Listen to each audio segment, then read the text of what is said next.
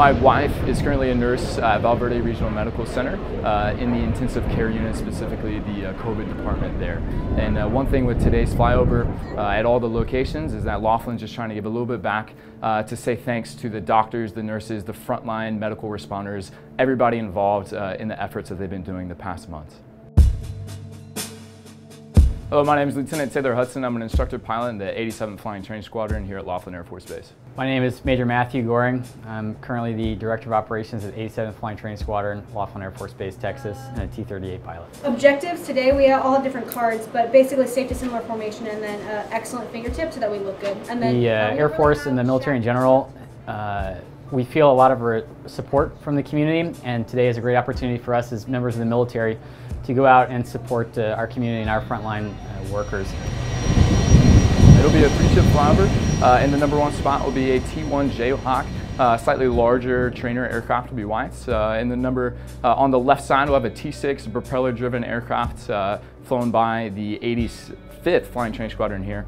And then on the right side will be the T-38 flown by pilots in the 87th Flying Training Squadron. In some way, this flyover is only going to involve 7 of the pilots. But those 7 pilots are going to be supported by hundreds of on-base personnel and then viewed and supported by thousands in the community in Valverde, up at Eagle Pass and in San Angelo.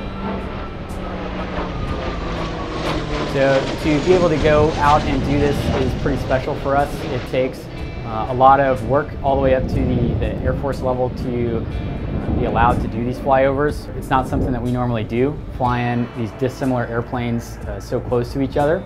And it's a skill set that we have flying low level, close to the ground, but it's not something that we typically do over cities. We usually do it out in the countryside. So to be able to bring all these different airplanes together and to showcase these skills in a slightly different way, as well as developing our instructors by giving them some different challenges, is something we've been working on for several weeks, and we're looking forward to using those skills and improving our skills to say thank you to the folks out there.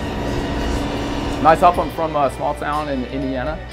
Growing up, my dad was a big aviation follower.